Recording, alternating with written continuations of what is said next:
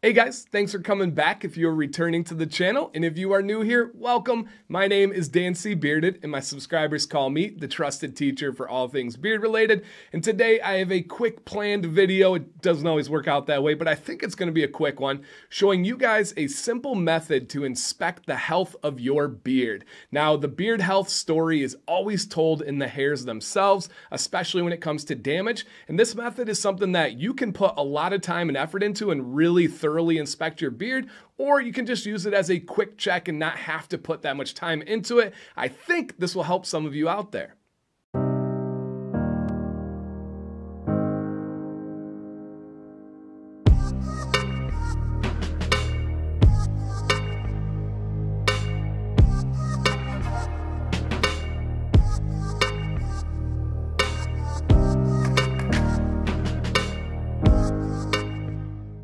First off, let's go over the tools that you guys need. The first thing is a sheet of paper. You're going to want a white sheet of paper or a dark sheet of paper, all depending on the color of your beard. You want to opposite the color. You want to contrast it. If you have a darker beard, whether it's brown, whether it's black, you want to get something light like a white sheet of paper.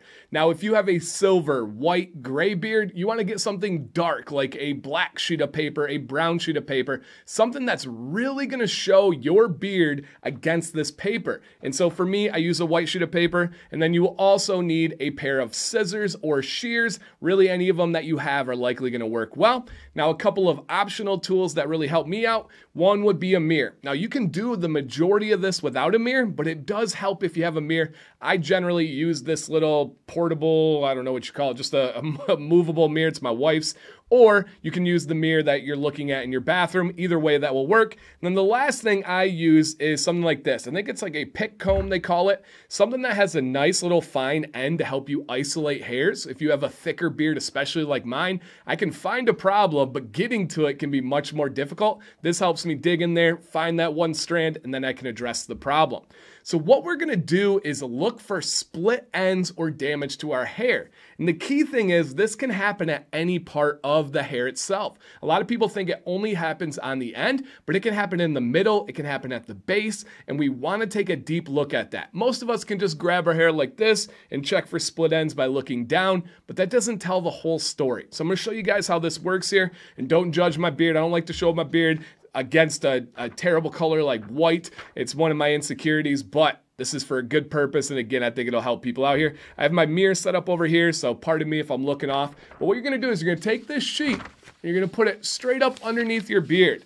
Now, you'll see how this changes, and it doesn't look this bad. Normally, I have extreme light coming at me from all angles, so it's going to make it look terrible right now, and that's okay. You're going to get that sheet underneath your beard, and if you want to start with the ends, all you want to do is push this up like this, and then start analyzing those hairs. Find where you have a split end. And to break it down all the way to the basics, a split end means your hair will end like something like this. It will have just a point. It'll usually have a little angle to it from you cutting it. A split end means it'll break off in multiple directions. We want to get rid of those split ends. They will cause problems. They will cause more split ends. So all you do is isolate that hair wherever it may be. Let's say that this is the split end right here. And if the split end is going right to this point, we're going to cut just below it. And don't worry about cutting off too much. You're cutting a singular hair. You would not believe how many different levels your hairs are at right now. So find that split end, boom, just cut it, and you're good to go. So that's what we're going to do. We're going to isolate that here. And I do this on a very regular basis. If I'm chilling on the couch or relaxing, I'll oftentimes grab a piece of paper, and even the boys will go like, oh, he's getting his hairs. And so I kind of analyze them. I don't really see any, again, because I do this on a regular basis, but let's say I have one. The ends are generally easy to find and easy to grab because they're at the end. I'll grab this hair here. I'm going to isolate it for you guys. I kind of grab the base below it. You're probably not going to be able to see this very well, but I'm going to take it right there and snip. That's all you got to do. Those are the easy ones. Now, the real trouble, the real issue comes in finding the damage that's in the middle of your beard. And a lot of guys would want to believe, oh, I don't have any damage there. Some people do. Most people do. Hairs can get damaged from life. It's not just from bad habits. It's not from being unhealthy. There are things out of your control that can cause damage. If you have little kids and they are grabbing your beard, that can cause damage. I have a 3-month-old daughter. yes, that can take a toll on your beard. So you want to keep a check on that. All right. So what you're going to do, this is now where the mirror really comes in handy because it's really hard to look down, especially if you have a big mustache. So you're going to get this here. I'm going to take my mirror and I'm going to start looking.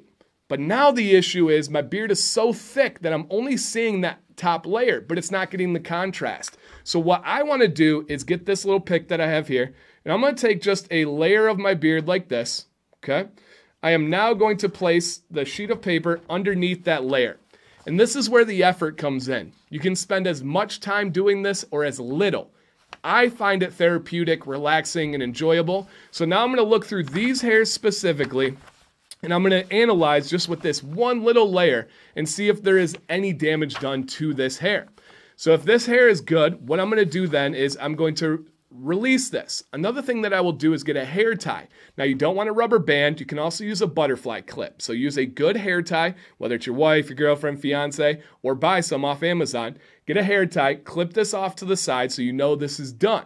And then I'm going to address the next strands of hair. If I want to go over here, I'm going to grab these guys, get that white sheet underneath there. And what you're looking for is your hair. Oh man, that's crazy. We keep it like that.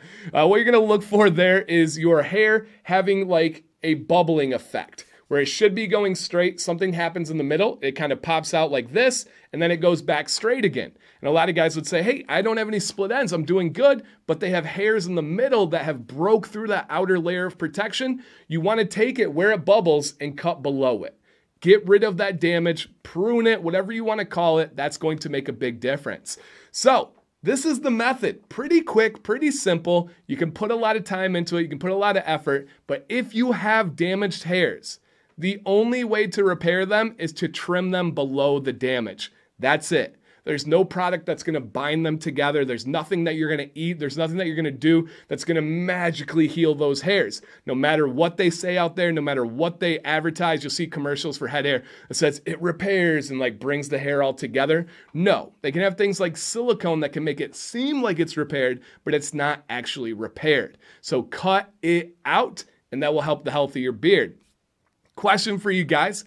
Do you do anything like this? Have you ever seen anything like this? What color paper would you use? Do you have any thoughts on this?